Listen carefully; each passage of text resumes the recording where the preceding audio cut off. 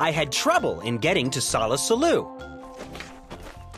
I was real happy and carefree and young, and I lived in a place called the Valley of Vung, and nothing, not anything ever went wrong.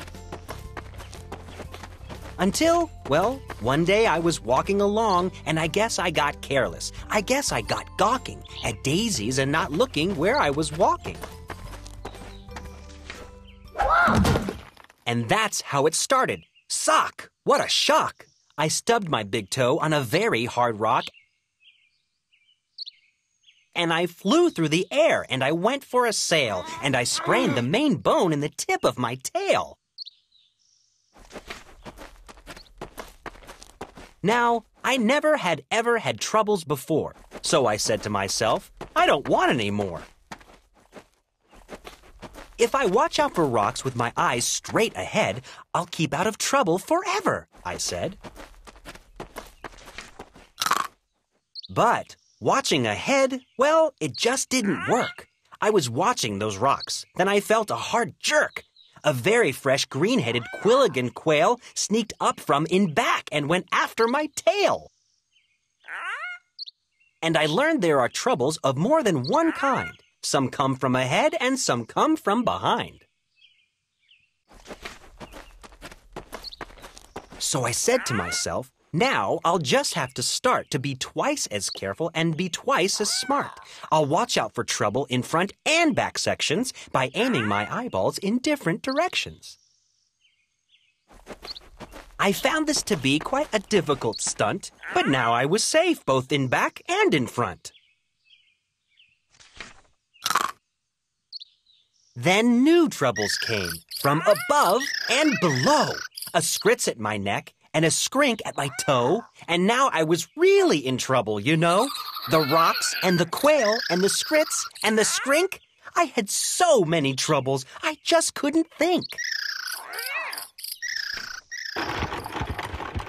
There I was, all completely surrounded by trouble, when a chap rumbled up in a one-wheeler wubble. "Young fellow," he said, "what has happened to you has happened to me and to other folks too. So I'll tell you what I have decided to do. I'm off to the city of Sollew on the banks of the beautiful river Wahoo, where they never have troubles, at least very few. It is not very far, and my camel is strong. He'll get us there fast. So hop on, come along." I jumped up behind him. Then all through that day, the wubble wubbed on in a wubblesome way. The road got more bumpy, more rocky, more tricky. By midnight, I tell you, my stomach felt icky. And so I said, "Mister, please, when do we get to that wonderful town? Aren't we almost there yet?" "Young fellow," he told me, "don't start in to stew. At sunrise, we'll drive into Sollew, and you'll have no more troubles. I promise, I do." But when dawn finally came and the darkness got light, that wonderful city was nowhere in sight. Instead of the city, we ran into trouble. Our camel got sick, and he started to bubble. We had to pull him in the one-wheeler wubble. So there we were in a dreadful position. Our camel sure needed a camel physician. Now, doctors for camels are not often seen, especially on mountains. They're far, far between. But we pulled that old wubble and set out to find some doctor while dragging our camel behind. I pulled, and pulled.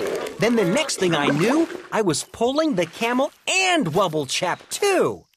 Now really, I thought, this is rather unfair. But he said, "Don't you stew, I am doing my share."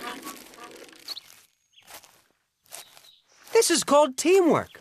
I furnish the brains, you furnish the muscles, the aches, and the pains. I'll pick the best roads, tell you just where to go, and we'll find a good doctor more quickly, you know.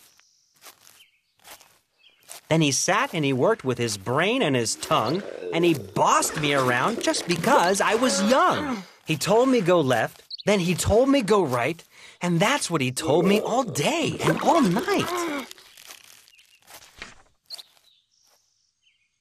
Next morning, we located Dr. Sam Snell, who knew all about tonsils and camels as well. Our camel, he said, had a bad case of gleeks and should lie flat in bed for at least 20 weeks. I was tired. How I wanted to crawl in that bed.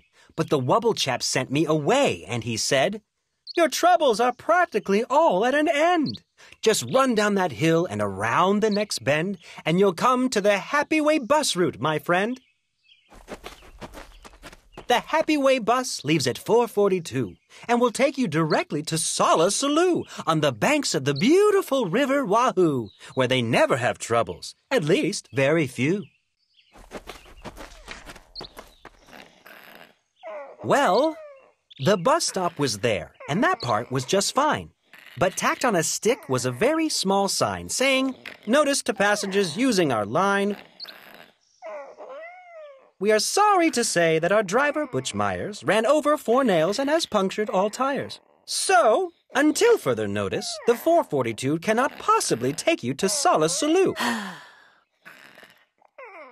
But I wish you a most pleasant journey by feet. Signed Busline President, Horace P. Sweet." So I went on by feet, thanks to Horace P. Sweet, and that Horace P. Sweet almost ruined my feet. 100 miles later, my feet were so sore. Then, wouldn't you know it, it started to pour. I was drenched to the skin when a chap in a slicker splashed up and he yelled, "It's the Midwinter Jicker! The Midwinter Jicker came early this year, and it's not going to be very comfy around here. Any fool would get out. So I've packed up my things, and I'm off to my granddaddy's out in Palm Springs. Take cover!" he yelled. "Use my house if you wish." Then the chap in the slicker splashed off like a fish. I ran in the house and I fell in a heap. I needed my rest, but I just couldn't sleep. Did you ever sleep when your feet were like ice, with a family of owls and a family of mice?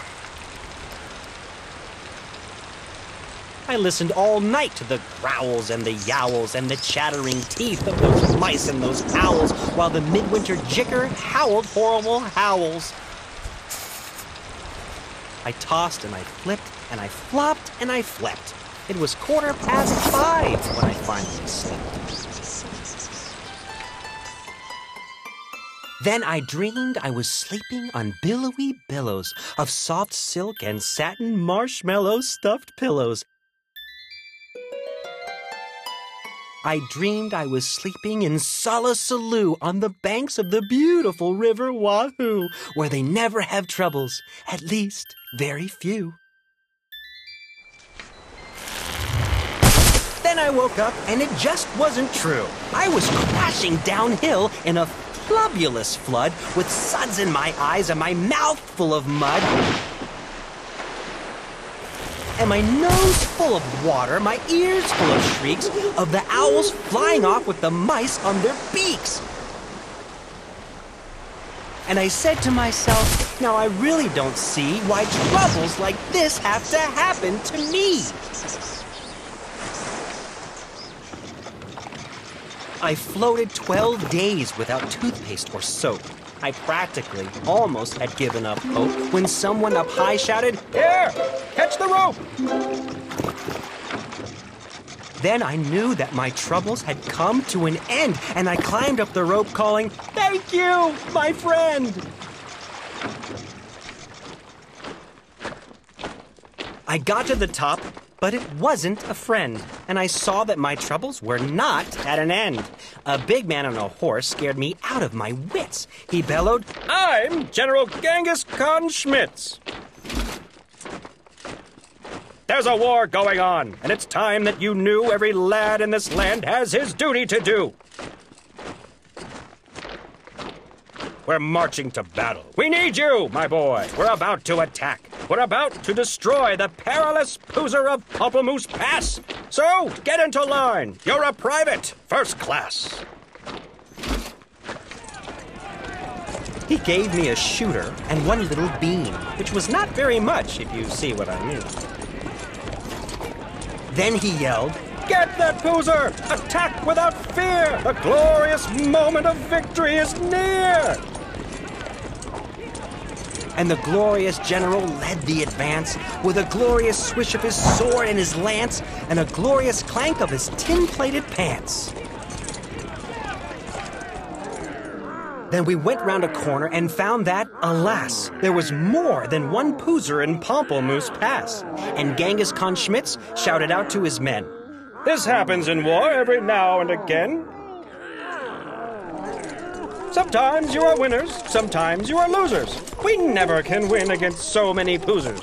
And so I suggest that it's time to retreat." And the army raced off on its tin-plated feet. There I was, with more Poozers than I'd ever seen. There I was, with my shooter and only one bean. There I was! And I thought, will I ever get through to the wonderful city of Sollew on the banks of the beautiful river Wahoo, where they never have troubles, at least very few? I had terrible trouble in staying alive. Then I saw an old pipe that said, "Vent number 5." I didn't have time to find out what that meant, but the vent had a hole, and the hole's where I went. Well, that vent where I went was a sort of a funnel that led me down into a frightful black tunnel. The traffic down there was a mess, I must say, with billions of birds going all the wrong way.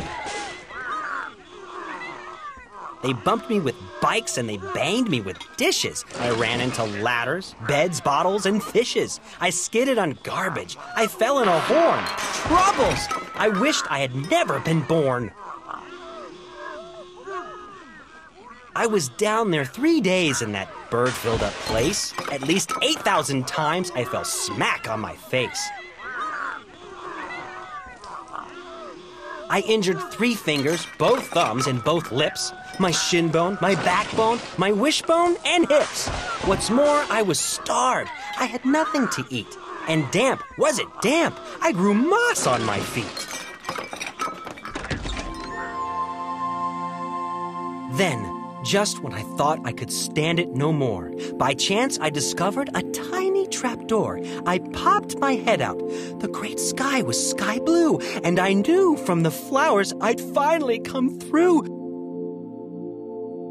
to the banks of the beautiful river Wahoo. I couldn't be far now from Sollew. There it was, with its glittering towers in the air. I'd made it. I'd done it. At last I was there. And I knew that I'd left all my troubles behind when a chap at a doorway that shimmered and shined waved me a wave that was friendly and kind. "Welcome," he said as he gave me his hand. "Welcome, my son, to this beautiful land. Welcome to sweet, sunny Sollew, where we never have troubles, at least very few. As a matter of fact, we have only just one. Imagine just one little trouble, my son. And this one little trouble, as you will now see, is this one little trouble I have with this key. There is only one door into Sollew, and we have a key-slapping slibbard. We do. This troublesome slippard moved into my door 2 weeks ago Tuesday at 3:45. Since then, I can't open this door anymore. And I can't kill the slippard. It's very bad luck to kill any slippard, and that's why we're stuck, and why no one gets in, and the town's gone to pot. It's a terrible state of affairs, is it not? And so, said the doorman of Sollew, my job at the door here is finished. I'm through. and I'll tell you what I have decided to do.